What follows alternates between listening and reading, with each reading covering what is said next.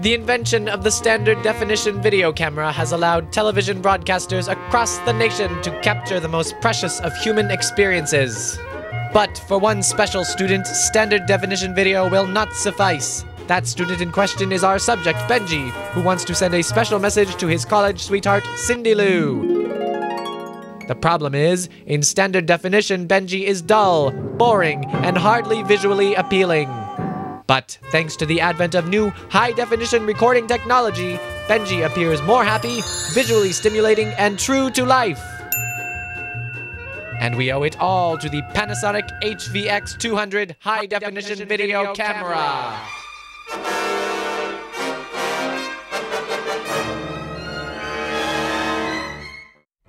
Benji has set up his subject for recording, but it would appear that he's having trouble acquiring an image. Oh, Benji, every good camera person knows that the first step to recording is to open the lens cap. To open the lens cap, grip the camera firmly and remove the lens cap.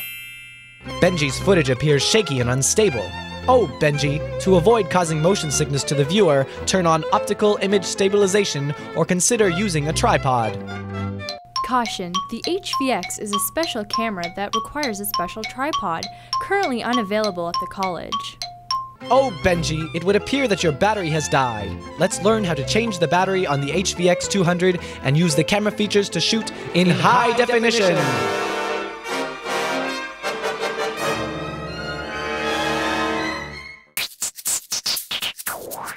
To charge the battery, slide the battery into the charging unit. Connect the AC cord to an outlet.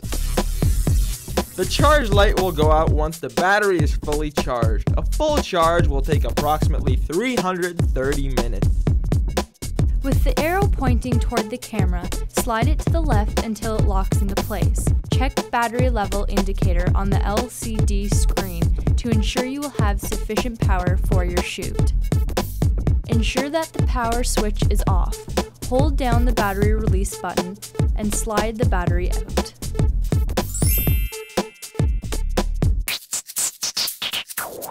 To turn on the camera, move the power switch to the on position.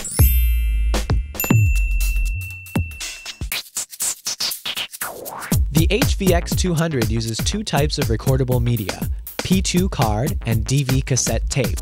High-definition recording is only possible on the P2 card thanks to its large capacity and high transfer rate. The camera comes equipped with two P2 cards of 8 GB each, which allow for up to 32 minutes of high-definition footage per card. To select which media you will record onto, turn the camera off. On the back of the camera, change the media switch to select either P2 card or mini DV tape. To eject the P2 card, open the P2 slot. Press the eject button so it pops out. Press the eject button once more to pop out the P2 card. To insert a mini DV tape, open the tape deck and press the eject button located on the side of the camera. Insert the tape and close the tape deck.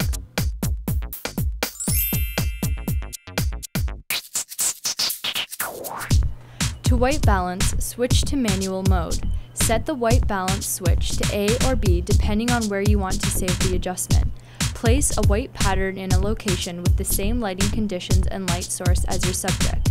Be sure to zoom in, fill the whole screen with white. Finally, press the AWB button. To adjust your shutter speed, push the shutter button and use the speed select plus and minus buttons to adjust the speed. Press the iris button to adjust the size of the aperture. Turn the iris dial to adjust the aperture of the lens. Zebra is used to check the brightness levels of your subject. Press the zebra button for the zebra pattern to appear. The ND filter is useful when you want to bring down the light levels. Use the ND filter switch to select an appropriate filter. Scene files are settings used for shooting in different circumstances. The camera comes preloaded with scene files for different shooting circumstances.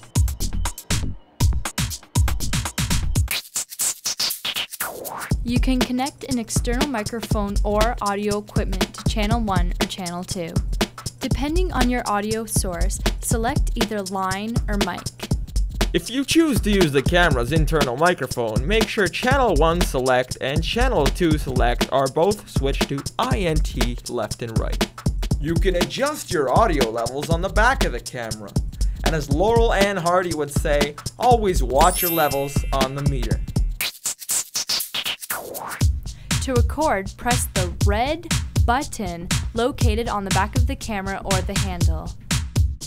To zoom in or out on your subject, use the zoom button located on the side of the camera and on the top of the handle. T stands for telephoto, which means to zoom in. W stands for wide, meaning zoom out. To adjust the speed of your zoom, switch the zoom handle button to either 1, 2, or 3, 3 being the fastest. You may also want to zoom manually, in which case you can adjust the zoom ring located on the lens of the camera. To shoot with manual focus, change the focus switch to manual. Adjust the focus ring to bring the subject in focus. To play back your footage, select the proper media and press the mode button to enter playback mode. To navigate through your footage, use the panel on the top of the camera. To transfer directly to a computer, use the FireWire port.